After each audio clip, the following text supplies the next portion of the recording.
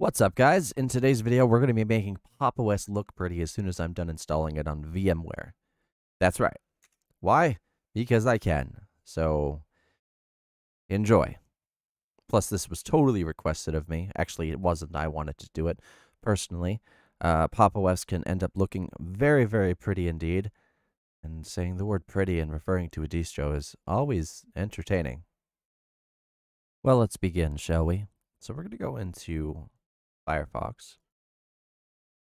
And we need to grab a specific tweak tool also. So sudo apt install gnome tweak tool, password, enter. So we got the tool. We're good to go. Now we're going to go to gnome extensions. And I'm going to try to make this as clean and as pretty looking as possible. So we're going to go install gnome extensions. We're going to click this. We're going to continue. We're going to add it. And I've actually changed a lot of extensions that I use for this. After, hit refresh. We're going to grab user themes. We're going to grab arc menu. We're going to make sure it's the right arc menu. Yes, it is. And there are dependencies. So we're going to go here. And you need to open a new tab. And these are the dependencies that we have to add. So what you're going to do, you're going to open up terminal again, and you're going to sudo apt install all of this. So I'm going to click this button and turn this on. That'll make things easier for us. So just copy, paste, spacebar, copy, paste, spacebar, and we're just going to install the extras just in case you want to try a development build like this. Like that. Paste, copy, paste. All right, so now that we have all of this installed, we should be able to use arc menu without a problem. Next, we're going to go here. This is if you're a gamer. You want the weather, add the weather, right? But next, I usually go for dash to dock, but instead I'm going for floating dock because it's aesthetically more pleasing, okay? And after that, we're going to be removing arrows. Like that. We're going to go grab what's called just perfection. So this is for other aesthetically pleasing things.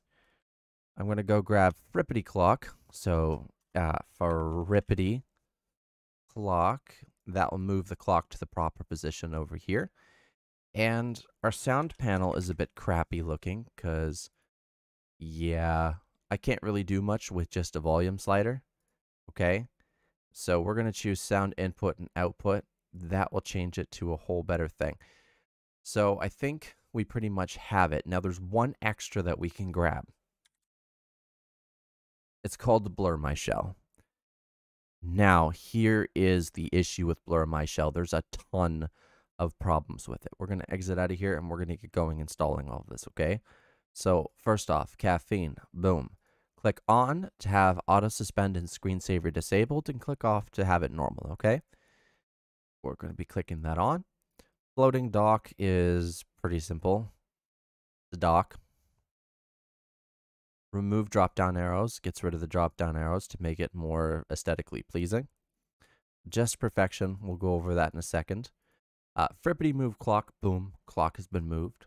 Sound output, actually let me do this before. After, okay? So if you're a recorder like me, that's probably your best option. User themes will allow you to have your user themes, and arc menu is just going to go boop. We're going to change that real quick because I need to, button appearance, I need to change something real quick since we're on Pop! OS, distro icons, and where's my Pop!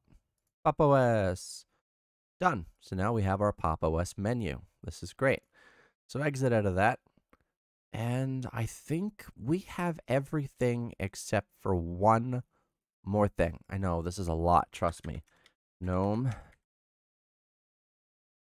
transparency. Okay, so transparent gnome panel. This is a big one because it takes it from that to that. So exit out of all of this. Go over to tweak tool. And we're actually going to disable this now because it's becoming a nuisance. It's useful in certain situations where you need to use the terminal and the browser at the same time to adjust things, okay? We're going to move quick here. So I'm going to go straight for floating dock. And what we're going to do is put this in the bottom. Great. We're going to go to appearance. We're going to remove the padding. And we're actually going to let up on the roundness. 20% is perfect. Floating margin should only be about 3 pixels. There, that's very Big Sur-like. And honestly, you want this to be fixed, set it to 23%. That way, it's pleasing. Go to launchers. If you don't want a trash can, get rid of it. If you don't want your mounted drives, get rid of it. If you don't want your application icon, get rid of it. We already have a menu. We don't need the application icon, do we? So there, that's how I set up my dock. Nice, quick, easy. So next we're going to go to just perfection because this is weird. I never understood the point of this, to show a secondary application menu. So what we're going to do is just get rid of it. And honestly, this is probably the only thing we're going to get rid of. I mean, we can get rid of this.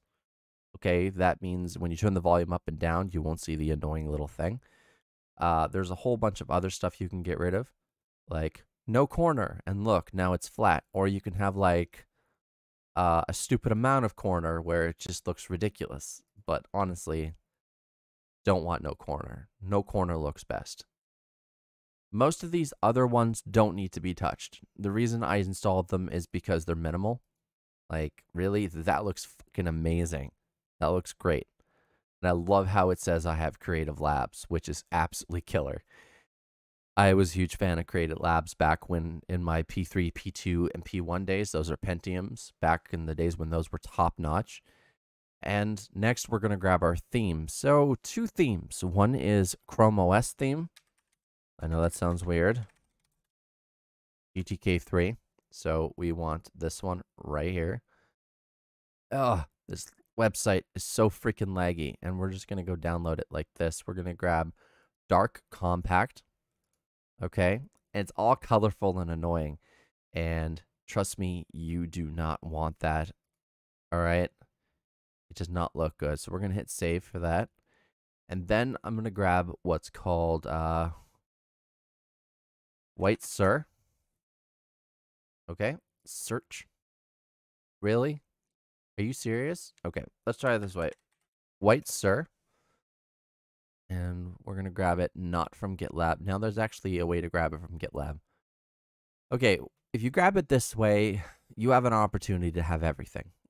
But I don't want everything. I just want one simple, easy look, and that is dark.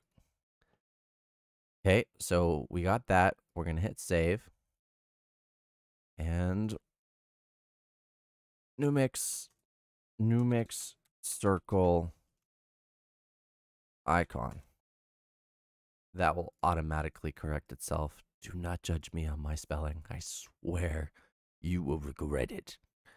And all jokes aside, open this up, hit Control H. You're going to want to create a new folder called .themes and one that is called .icons. All right. And open .themes, then go to your downloads and open a new window. We're going to open this up and we're going to just boop. And then we're going to open this one up and we're also going to boop. Once the booping has finished, open up Tweak Tool again, click Add to Favorites because you're going to be coming back and forth in this thing, right? So for this, Chrome OS Dark Compact, no, that does not look good. Go to White Sur Dark. That looks fresh. Go down to here and select Dark Chrome Compact. Now, it will give you corners up here, but what it will also do is it will give you this funky little outlining for your stuff. So your bars and things will be a lot more clicky, if you will. And you'll have this nice, smooth, rounded, blended in theme, which looks great. So our icons are our next hurdle. I don't like the icons that currently come with this, so we're going to go and grab this. Believe it or not, it's as easy as copy, paste, and do this. Now, there's an alternative one for this that gives you blue folders, and I highly recommend it because the blue folders do look much better than what you think. So you just got to type in arc, go here, download this. Hasn't been done in a couple years, but it still works. And then open. You're going to go into home, .icons, and you're going to just copy and paste that, okay? So exit out of everything. We're almost done. So we got our icon theme, and we can just go into appearance, icons, arc. So as I said, arc gives blue. Non-arc gives the ugly colors. So I usually go just for arc. And it also rounds all your icons perfectly, which is what I like. That's aesthetic. That's very pleasing to the eye. Now we're going to go over the dangerous one, which is called Blur My Shell. It's dangerous because if it's even in here, where's Blur My Shell? Did I install it? Blur My Shell. Where are you? Ugh, get rid of that. Blur. Okay, well, go into extensions and check if it's here. It is not, so we forgot to install it. I completely ignored it. Blur My Shell. Now, this is going to take everything you have from 1 to 1,000,000. You see what I mean? I just turned it on and we got blur down here. Let me change the background so that it'll be more noticeable, I guess. Let's go for this one. I guess I should probably this one. Yeah, see? But the problem is it has side effects. You see the corners? Corners are blurred, so it's no longer a rounded dock. Your rounding over here is gone, which I'm not really complaining about. That's fine. But you're having these weird, you'll have artifacts, okay? Artifacting is not very good. So blur my shells right here. Crank the brightness, and you just got that pure look going on. Click off on, you know, less artifacts, performance okay is where you want to be. And if we do this, you'll notice that we have a Mac OS type blur going on. There's an issue right there where blur does not stick. This does help aesthetically, okay? It gives it a fantastic look, but as I said, it has issues. Now, you can fake this blurring by doing what's called tilt shift on the top and on the bottom area where the dock is, because the tilt shift just blends in a blur and makes it look all fancy. And that tends to look as good, but perform a little better. And there's Photo is a site. It's an online editor where you can do that for free. So why I do like this, and it does look very pleasing, it can cost performance, and it can also have visual glitches, okay? So use at your own risk. Plus, it never keeps the dock round for too long. Like, yeah, see that? Look, I just made it do it again. So it might stick, it might not stick, who knows? We're going to exit out of all this. And now you just have to find a background that works good. So the final step, wallpaper flare. Wallpaper flare is the home of the most beautiful things in the universe. So you have this one, you have Groot. This one's my favorite by far. So much cool stuff. Like if I go in here, like you can totally have the babe. If you want the babe, you can have the babe. Like there's the babe, you know. Ugh, sounds so cheesy saying that. I feel pathetic. You can go up here and search. Like if I want fire, because I feel like I kind of want a fiery look to everything. And if we can find one that looks right, that's not weeb trash, yes, this would be perfect. That would be perfect. But that ass though. What happens if I take this? So that's perfect. She is perfect, and create a resolution for wallpaper. Click here, avoid the ad. What does it do? What does it do for us? It's going to take a second because it's got to readjust the wallpaper. And download. And save. The problem with Firefox is it always tries to deal with everything. That actually looks pretty good. But her best feature's gone. I'm kidding. Her best feature is actually her acting. She's actually fantastic. And that's it. You have a fully fledged, decked out looking Pop! OS desktop that looks great. It has blur. It doesn't have blur if you don't want it to have blur. It's got all the accessories. You got your clock in the right place. You got an application menu. You have a dock. It is literally the pinnacle of fast workflow. Anyway, guys, that's it. Like the video if you liked it, if you learned a lot. Subscribe if you want to stay for more Linux content like this. This is pretty cool.